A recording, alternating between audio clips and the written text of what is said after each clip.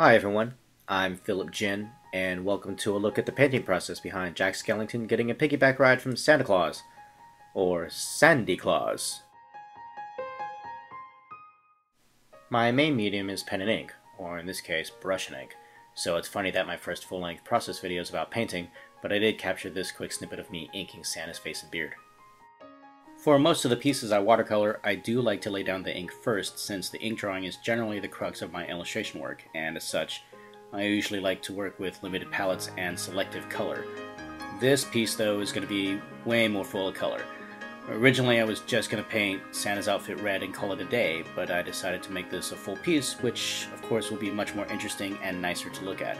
So I took this as an opportunity to improvise and experiment with a couple different painting mediums. I'm starting out with the watercolors. First I lay down plain water in the areas I want to apply washes of color, so that the paint doesn't get applied too thick. And I'll get a nice dissipation, a bleeding effect with the wash, which in turn gives me a nice texture for the sky. This also helps me to build layers of color to get the gradation I want from top to bottom.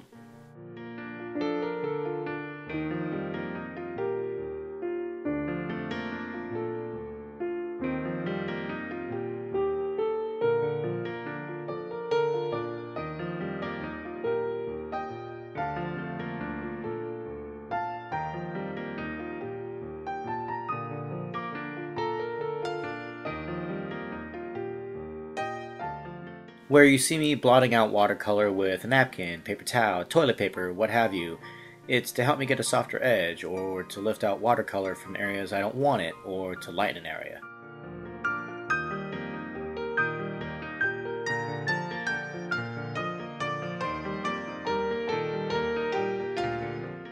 Here I'm using FW acrylic inks, which I haven't used a lot yet. They're pretty saturated straight out of the bottle, so I diluted the ink heavily with water to create an ink wash.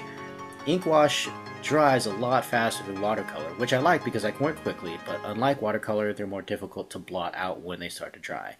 And when the brush runs out of ink wash, applying new ink wash to the unpainted areas doesn't necessarily have a smooth blend, so working quickly is necessary. I also found it's helpful to work from the areas I want to be dark towards the areas I want to be light.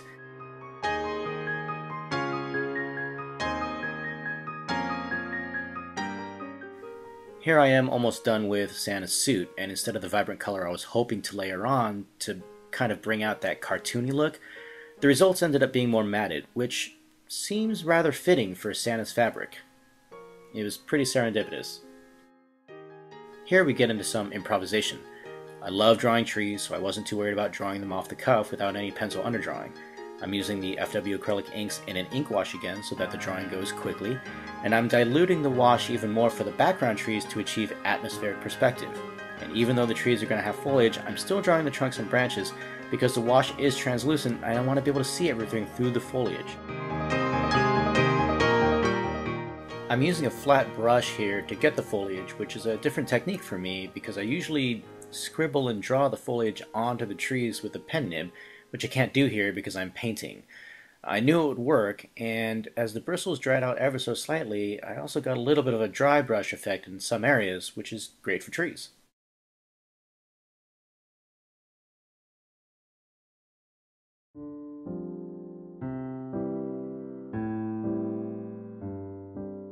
I wanted Christmas lights, but I wanted them to look diffused as if by fog.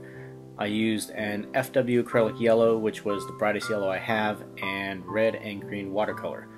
All of them applied and then diluted on the page with water so that the paint bled and washed out.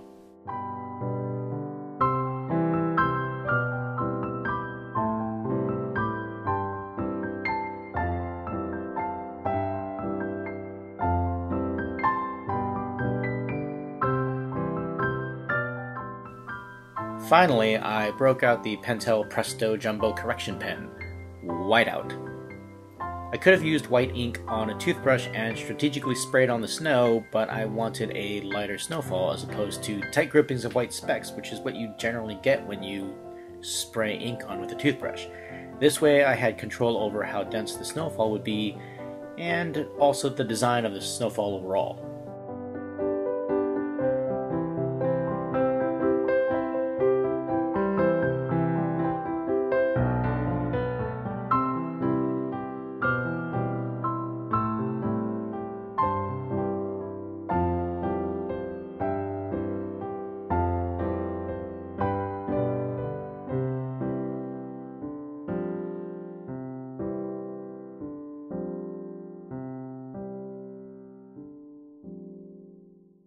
Here's the finished piece, cleaned up a little bit in Photoshop. I try not to doctor things too much, removing only certain artifacts and adjusting the levels to retain as natural a look as possible while still being ready for digital and print. Thank you very much for watching. If you have any questions or comments, please leave them below. I also have plans for more videos, so be sure to check back. And if you're watching this on YouTube, you can find me on the interwebs at any of the links below. See you next time, and Merry Christmas.